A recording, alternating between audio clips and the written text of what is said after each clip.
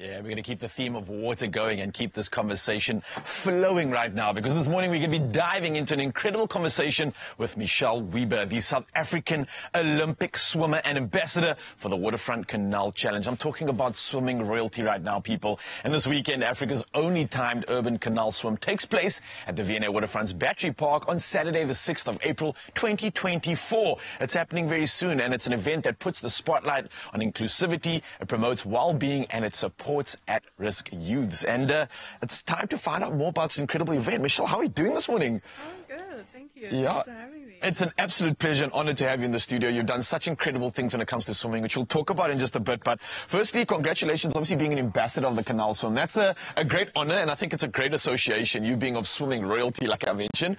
But talk to me about this event. Why is it important? Why do we think that people should get involved in the event as well?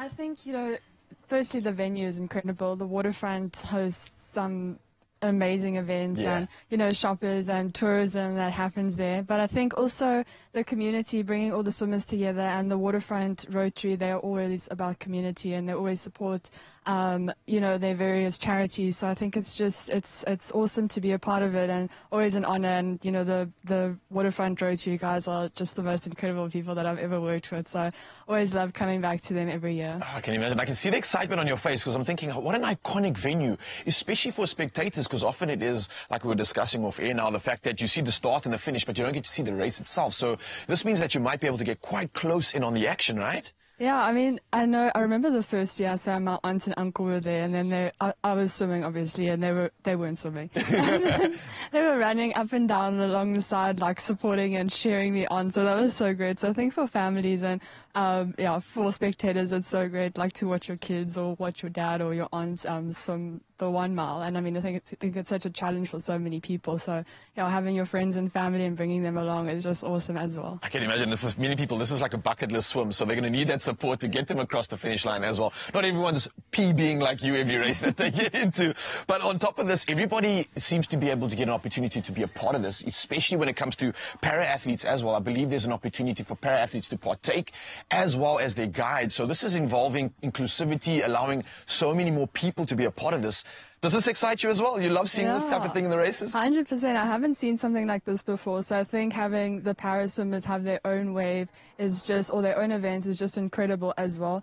I definitely can't wait to watch it and cheer them on. But I mean, not surprised that the Rotary would do something like that, and I mean, I'm just excited to witness it, and maybe I'll swim along with them, and I think it'll be lots of fun. I'm sure. Well, I mean, someone from you, coming from the stature and the abilities that you do have, and let's make mention now, and not forget, you're still the record holder for that English Channel swim, right, for South Africa, I believe. Yeah. So actually, Nzanzi, we need to put our hands together for this one. Royalty in the making, still an unbeaten record. I want to say cheers to that. That is absolutely incredible stuff. Do you use a race like this to kind of prepare you for bigger events, or do you kind of separate every event and take it as it comes?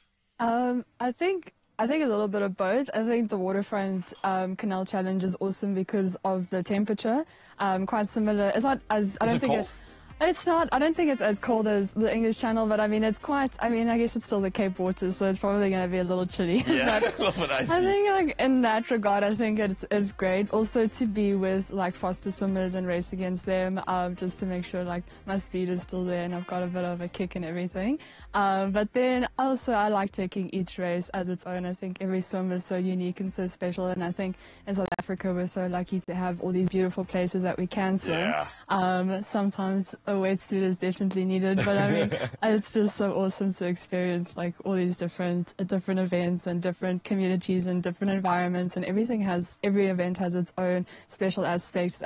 So for this weekend, again, it's special to have the community involved and to have the different projects involved, and I think that's what makes this one so unique and special. Yeah, and on top of that, it's not just the swimming that's happening, but it's the impact that's surrounding the event too. I believe there's a lot of opportunities, especially like the Waterfront Canal Challenge, where they are aiming to raise funds for projects that support at-risk youths.